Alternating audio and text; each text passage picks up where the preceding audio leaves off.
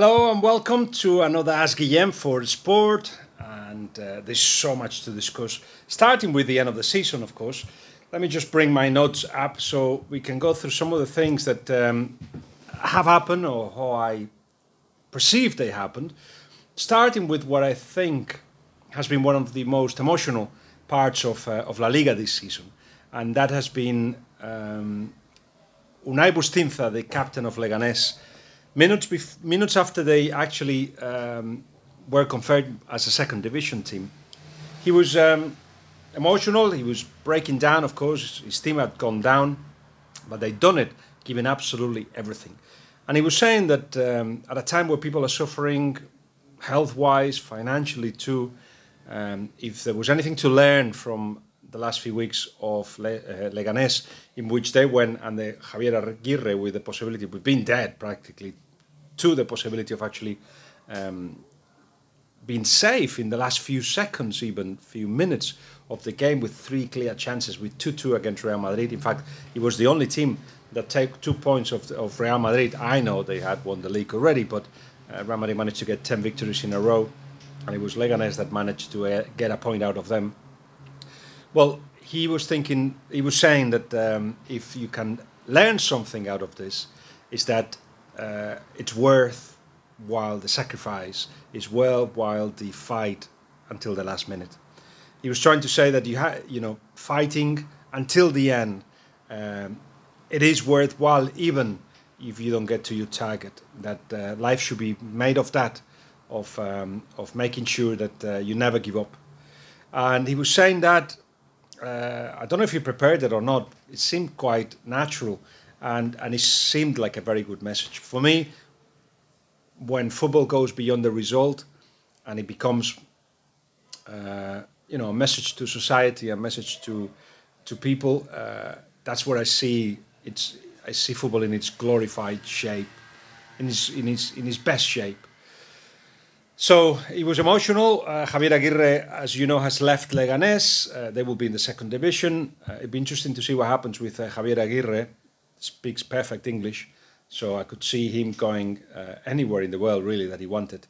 But 10 years ago, he said he was retiring, and look, he's still at it, 61 now.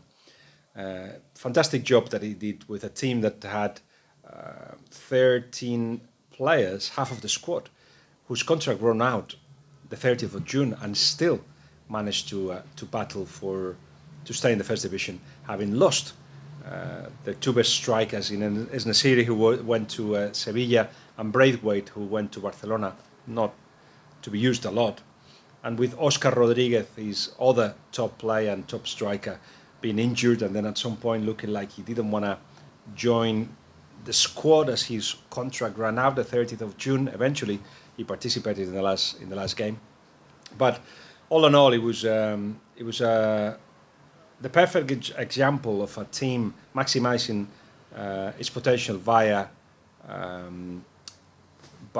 believing in the leader and believing in the idea and working really hard for each other. They didn't get to where they wanted to because the obstacles were massive, but they gave us a really good example of what a good football team is. Other things that have happened, of course, Espanyol and Mallorca went down. Espanyol is trying to get Mallorca's manager, Vicente Moreno, to lead the charge back into the first division. We will see if they convince him. He's got offers from other teams. One is Alaves in the first division. But Espanyol will have in the second division 50 million euros, the biggest budget in the division. That's the income. But then 40 million euros to spend in transfers and in wages, which also make them by far the richest club in the second division. Let's hope that works, because they will have to get rid of 15 players to reduce the wages to a half, and then bring another 15, so it won't be easy. What else we got? For me, Diego Martinez, manager of the season. He went from take them of Granada, of course, went from take them to the first division last season to actually semi-finals of the Cup for the first time in 51 years. Famous victories against Valencia or Barcelona, and qualify them for the Europa League for the first time in their history, with the third lowest salary cap in the division, 37.9 million euros. That was all. Compared to Valencia, 177 million, and what you see, somebody who's done really well. Now, Valencia won him, but I think he's going to give an opportunity to Granada. He would like to stay. His contract was renewed until 2021, as he was deserved. That was, I think, last November. But he wants to hear from Jan Lizang, the chairman, the owner of the club, and see what the plans are. But I think he wants to lead Granada into the Europa League. A little bit of a bonus for next season. Be careful with it, though, because Espanyol had to get involved from very early on, and that they paid a price for it. In any case, Granada, one of the big stories of the season. Villarreal, as you know, Cazorla, who's now going to Al Sadd with Xavi Hernandez, has left Villarreal. That's the end of his career, perhaps 2 years in Qatar. And the idea, as I told you here, is at some point to join Mikel Arteta in the coaching staff. Maybe at Arsenal in a couple of years, who knows. But he's gone, so is Bruno, the captain, the famous captain of Villarreal, who after 3 years battling with injury, he came back just to say goodbye. Really impressive thing to do, because basically he didn't need to come back, but he did it to be able to say, look, I battled and I fought and I beat you, football. It's me deciding to leave, not you leaving me. Great news that Real Sociedad will also be in Europe, also Atletico Madrid and Lopetegui with Sevilla. They've done really well. And I know he was criticised at some point because the team didn't play so good football and he was too conservative. What happened was, this is a team that needs time to create the layers to be the as good as they can be. They can get better, but they didn't score enough goals. So a lot of the time, decisions were made based on that, and the consequence of it is in the stats at the end of the season. 23 out of the 50 games of the season, they had a clean sheet.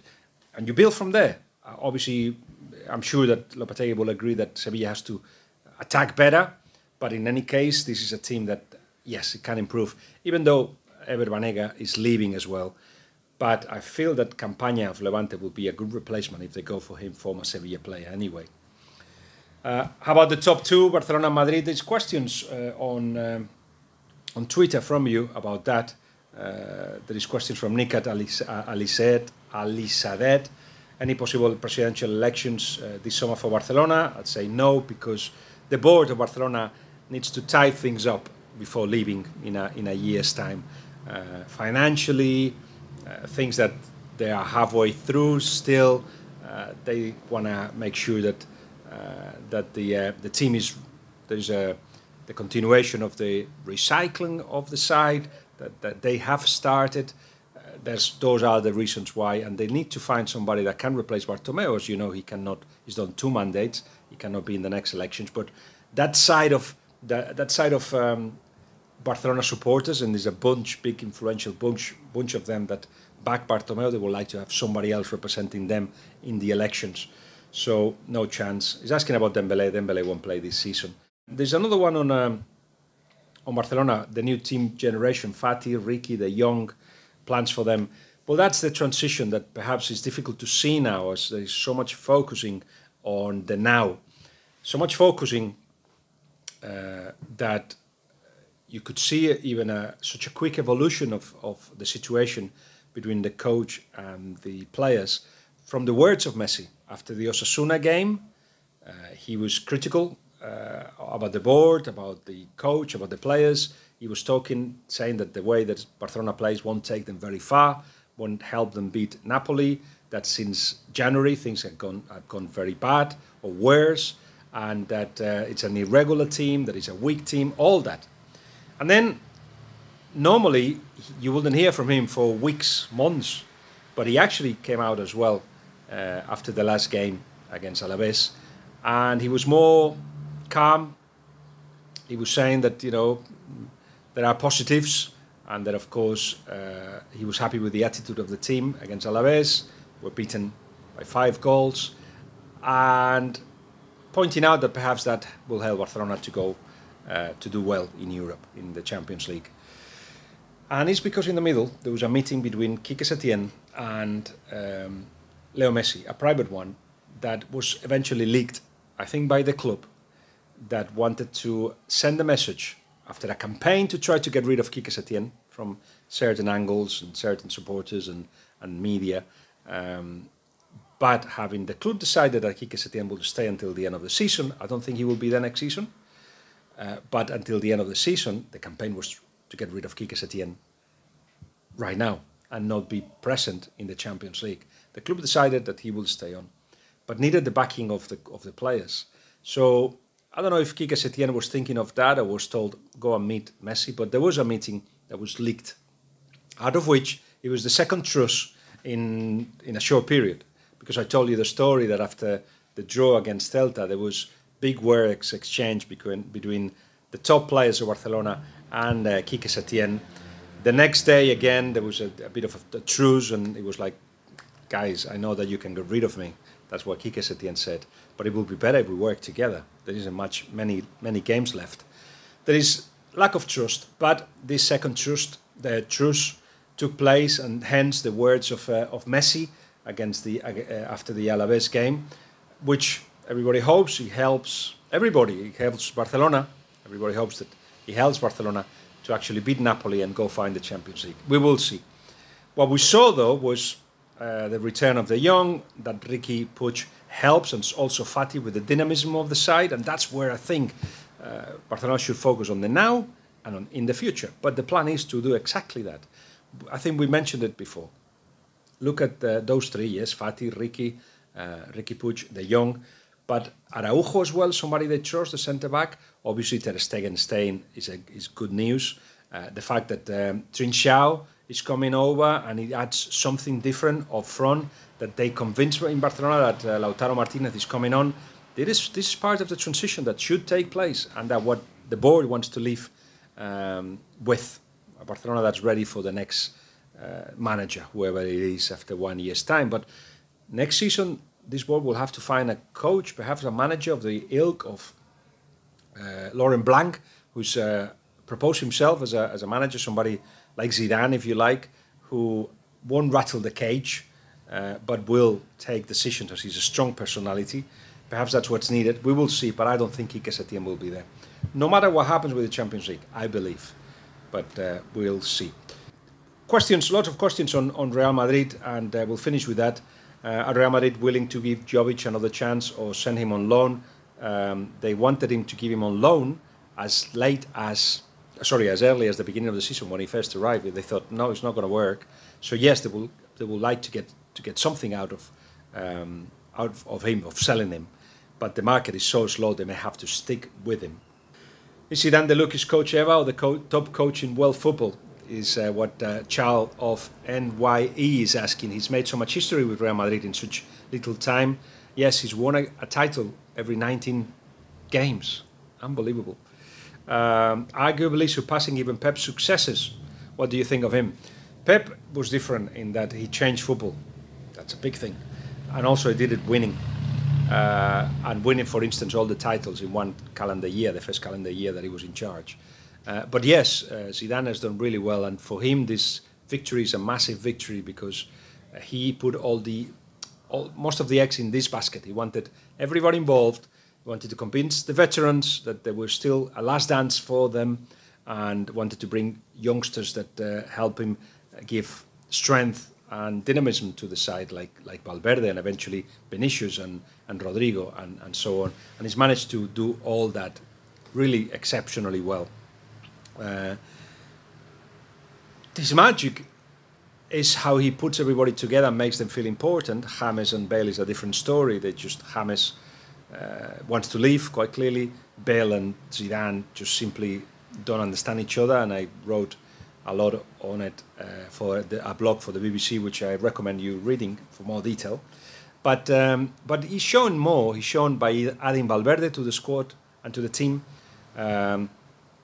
He's added that strength that helped the team defending high up, be close together, have four midfielders, be good in the pressure high, which, if you recover possession, Real Madrid can kill you in the counter. But also, by being close together, and the quality of those midfielders means that they don't lose so much possession, so they don't get counter-attacked. A lot of things that have worked well, starting with that move for Valverde, getting Valverde into the team, and has made the team having different options, at least 4 ways, 4 formations, which help to have all the players involved. So he's growing as a coach. He's a better coach than he was when he first started, and when he won the 3 Champions League, amazingly enough. And he's the first league without Cristiano Ronaldo. All that helps. Sammy, 1679, is saying, why is Ramos being branded about as a top 3 Real Madrid player of the season when Benzema, Casemiro, Varane, maybe Courtois have been better? How can you calculate that?